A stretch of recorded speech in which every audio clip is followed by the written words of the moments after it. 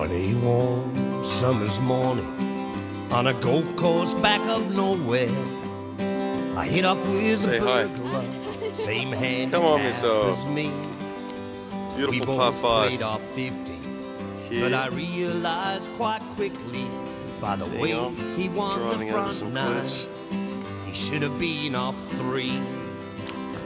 He had a swing that you would like, to the great white shark Greg Norman.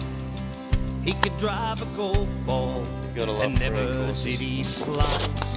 So when we got to talking, when we finished and I'd been slaughtered, after I had paid him, he gave me this advice. He said, son, I've made a life out of betting on the golf course. No one went to gamble, and I'm sure that you agree.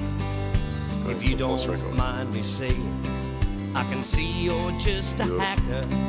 If you're gonna play off 50, you gotta learn to play to 3. You got to know when to put your card in the clubhouse or the rubbish bin.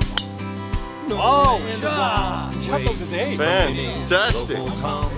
You never bet unless you're certain that the hackers you are playing are ordinary golfers and not burglars like me.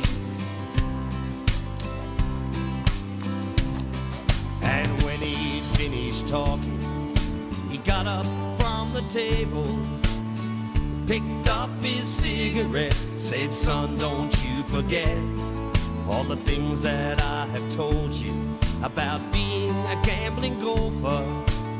'Cause if you play the game right, you'll win, and you'll win big. You got to know when to put your card in the clubhouse or the rubbish bin. Know when to bogey and not birdie the 18th hole. You never bet unless you're certain